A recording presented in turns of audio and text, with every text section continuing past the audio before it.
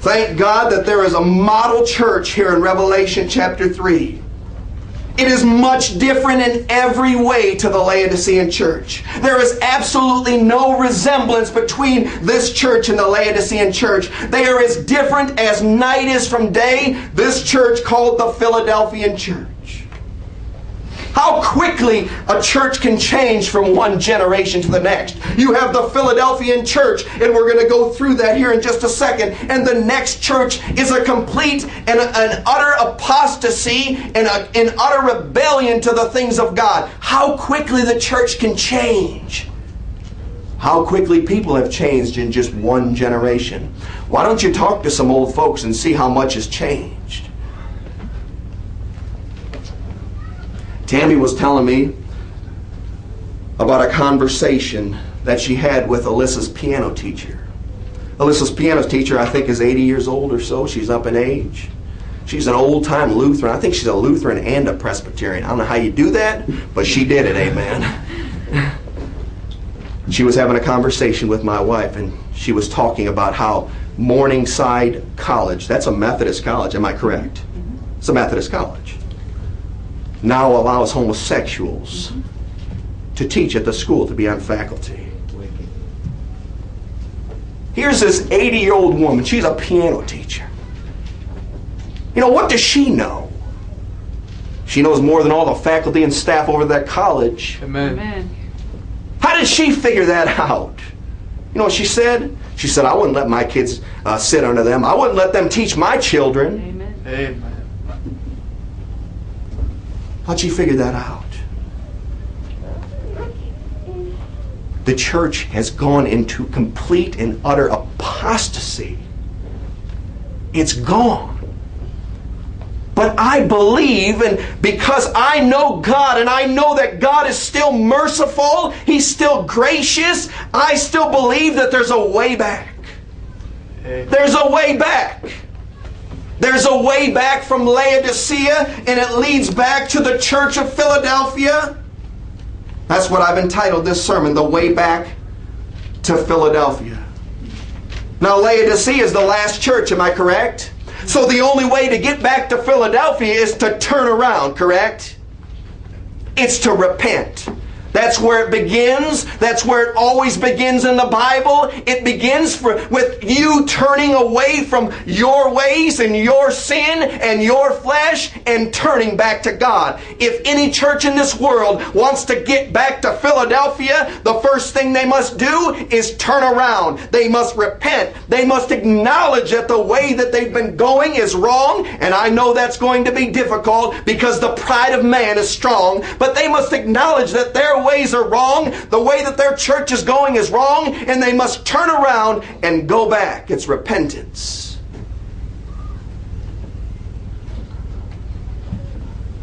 Amen.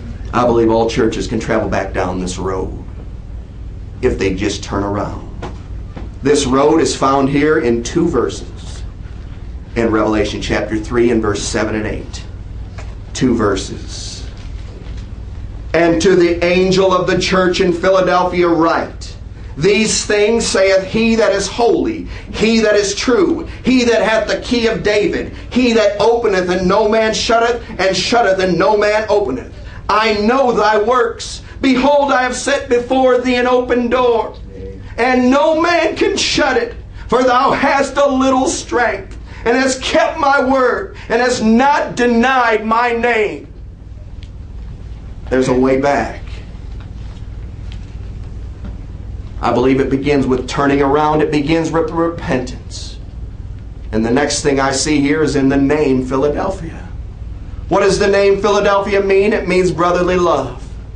It means love. The way back from Laodicea to Philadelphia begins with repentance and then leads to love.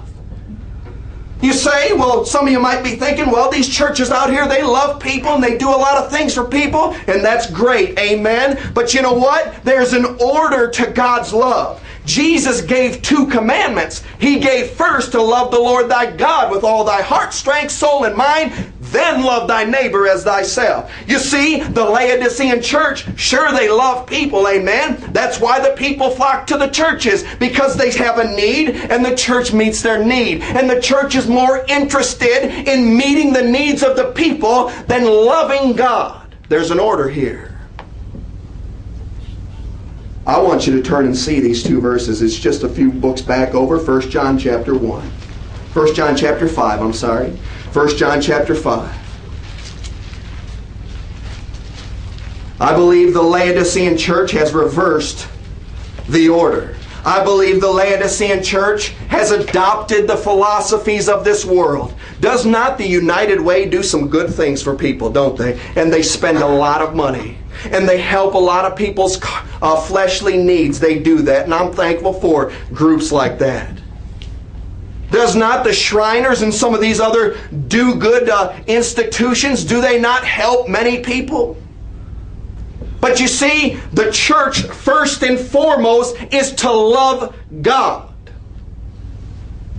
Amen. And I'm going to show you right here in 1 John chapter 5. If you don't love God, you can't love anybody. That's right. That's what this is Bible, okay? This is Bible. 1 John 5 and verse 2. By this we know that we love the children when we love God and keep His commandments. Look at verse 3. For this is the love of God. You want to know what the love of God is? That we keep His commandments.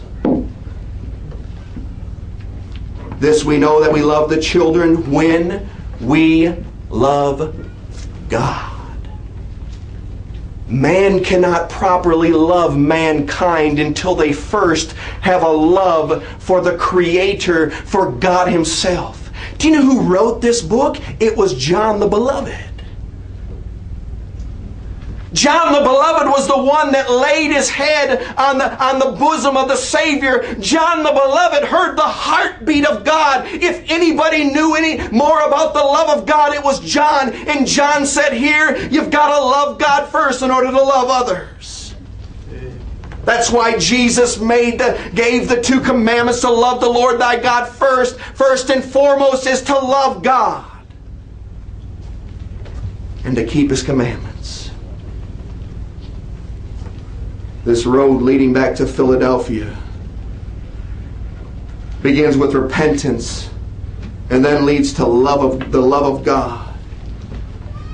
Jesus talked about this religious crowd, these Pharisees that profess to know God. You know what He said in John chapter 12 and verse 42? Listen to this. Nevertheless, among the chief rulers also many believed on Him. Do you see that? They believed on Him. But because of the Pharisees, they did not confess Him, lest they should be put out of the synagogue, for they loved the praise of men more than the praise of God. It said the chief rulers believed on Christ. But you know what they lacked? They didn't confess Him because they loved the praise of men more than the praise of God. Let me ask you a question.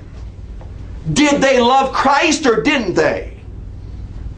They believed on Him, right? They may have spoken of Christ in secret inner circles, correct? But they would not confess Him because they loved the praise of men more than the praise of God. You tell me, did they love Christ or not? I say they did not love Christ. For those that love Christ will confess Christ. Amen. Jesus said, if you love me, keep my commandments. The first and great commandment is to love God and to love your neighbor. You know how you love your neighbor? You tell him about Jesus. Amen. Let's look in verse 8 in Revelation, back in verse 8. We see repentance, we see the love for God, and the next thing I see here in verse 8, it says, I know thy works. The church wants to get back to Philadelphia and leave Laodicea. They must acknowledge the greatness of God. You say, where do you see the greatness of God? I see it in those 4 words. God says, I know thy works. Is the God that you claim to love and serve the God that has full knowledge of your works? Does your life reflect the fact that God watches your every move? Does your life reflect the fact that God is keeping a record of every thought and every idle word? He told this church in Philadelphia, I know thy works. And I believe this church in Philadelphia understood that, and they believed that, and they feared God, and that helped them, and that kept them. The God of the Philadelphian church is a personal God. God said, I know thy works. I believe this Philadelphian church acknowledged that God was all-knowing. They acknowledged that God was omnipresent. He was everywhere at all times. I believe they acknowledged that God was all-powerful. God said, I know thy works. Does your life reflect the fact that the eyes of the Lord are in every place, beholding the good and the evil? Acknowledge the all-powerful God. Let's read verses 8 again. The next thing I see, I know thy works. Behold, I have set thee an open door. An open door. This church of Philadelphia, spiritually speaking, represents the church that came out of the Great Reformation, the church of the 1500s to the 1900s, this great church that God opened a door. He swung a door wide open for the freedom to preach His Word. Amen. No other time in history has a door to preach the Word of God have been more open during this Philadelphian time frame, during this Philadelphian age. You say, what does an open door mean? All you have to do is compare Scripture with Scripture. Colossians 4 and verse 3 says this, that God would open unto us a door of utterance to speak the mysteries of Christ. Obviously, an open door has something to do with speaking the mysteries of Christ. Amen. In 1 Corinthians 16, it says, for a great door and effectual is opened unto me, and there are many adversaries. No doubt when the door opens up and the Christian walks through that door professing and proclaiming the mysteries of Christ, there's going to be great adversaries. In Acts chapter 14 it says this. Paul says, and how he, talking about the Lord, had opened the door of faith unto the Gentiles. Paul saw this open door in this church of the Philadelphian age, this church between the 1500s and the 1900s. This church saw this great wide open door, this freedom to preach the Word of God that they never had before. And they walked through this door, and God granted faith to the Gentiles, and multitudes were saved, and great revival swept across this world. Amen.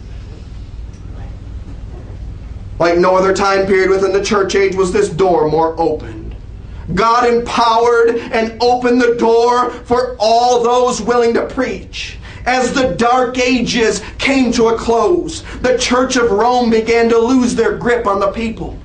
This opened a door for men like Luther and Zwingli and Wycliffe and Huss and Tyndale and Whitfield and Bunyan and Edwards and Wesley to preach the gospel with freedom and with fervency. Amen. That's this Philadelphian church age, and that's where the Laodicean church has to get back to. But I believe that they can come back, they can turn around, they can love God, they can preach the Word of God. The door's still a little open, amen. I know it's closing. The door on the church age is closing soon.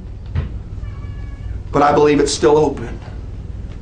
One day, just as the door of Noah's Ark closed, locking out all inhabitants of the world, dooming all inhabitants to the world, one day this door that's been opened to the church will close. That's why it talks about there in Revelation chapter 4, after this I looked, and behold, a door was opened in heaven. One day a door is going to be opened in heaven, and God's going to take the church and rapture the church, and that door is going to be closed, ushering in the great tribulation. While we got the door open, amen, let's preach the gospel.